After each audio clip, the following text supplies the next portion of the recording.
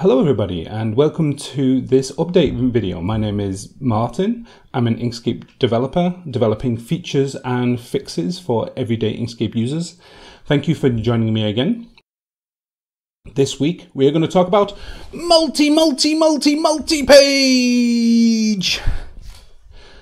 But before then, let me thank my supporters who, let's be fair, without your support, your financial backing of the work that I do on Inkscape, the features of multi-page just wouldn't be possible. There's no way I would be as courageous to spend this amount of time trying to develop a feature that a lot of developers said was very difficult to do without your help. So thank you all so much. And of course, this has taken several weeks.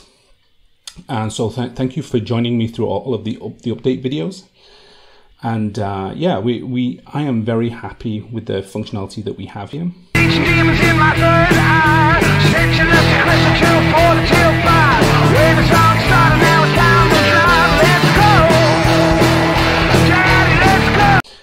If you'd like to help continue my Inkscape work, please do consider joining all of the existing supporters over on Patreon. I'm also available on LiberaPay.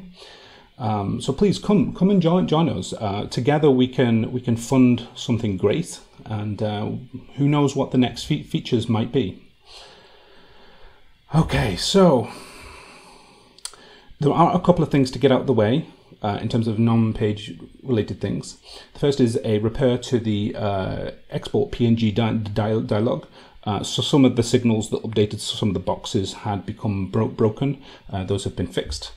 There was some issues with the swatches and color palette, basically the color palette at the bottom. Those were merged and also fixes applied. There was a special request to remove the license agreement from the Windows installers. Basically, Inkscape is released as GPL, General Public Open Source Free Software License. This is not a license that you agree to in order to use Inkscape. This is a license that you have to abide to if you want to distribute Inkscape. So having it in the installer and having an agree button that you have to agree to the GPL is incorrect. We'd rather it not be there at all. So that's gone. And intern James has successfully completed the very difficult bug that we had him work on for moving around text that was flowed and text that was on a path. He's done a really great work in not just fixing the bug, because like bugs can be fixed, but refactoring the code to make Inkscape's code base better, so that this particular bug was easier to fix. And that's the kind of more in-depth work that like improves the maintainability of Inkscape. So I'm very proud of the work that he's done there. Okay, so let's talk about multi-page.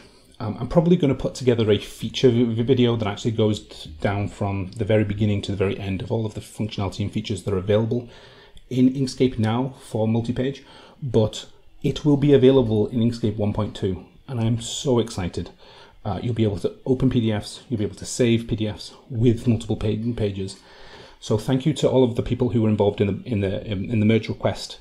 Thank you to all of the people who watched these videos who actually downloaded the version and tested it.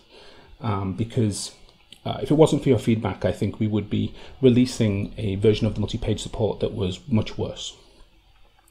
So these are the things that were actually fixed this week.